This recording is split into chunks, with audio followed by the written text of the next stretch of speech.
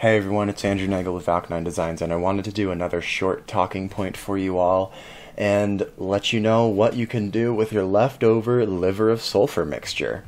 So as you've seen in the videos, you know that I do my liver of sulfur mixture in a glass jar.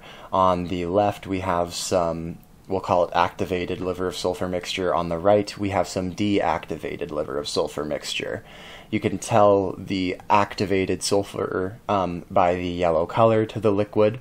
And so what we're going to need to do is just neutralize this with a base. And one of the most common bases that I'm sure you all have in your house is baking soda. This is a very simple process. All we're going to have to do is just add about a tablespoon of baking soda to this jar.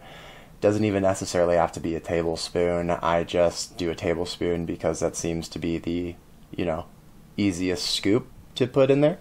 And so just gonna put some baking soda in there, and then you might see a slight reaction. It's not going to be anything as violent or as reactive as when you put baking soda in with vinegar, but you might see some bubbles, as you can kind of see going on there.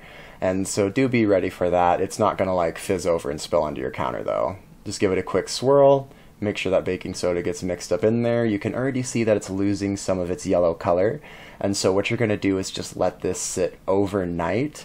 And then in the morning, it should be more of the clear color as you see on the right. And once you get the clear color to the water, you're ready to dispose of it. And you're going to want to dispose of this mixture by pouring it down your toilet drain.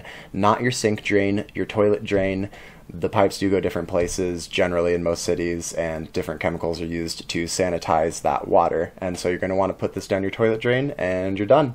So I hope you all enjoyed this little informative video, and thank you all so much and have a great weekend.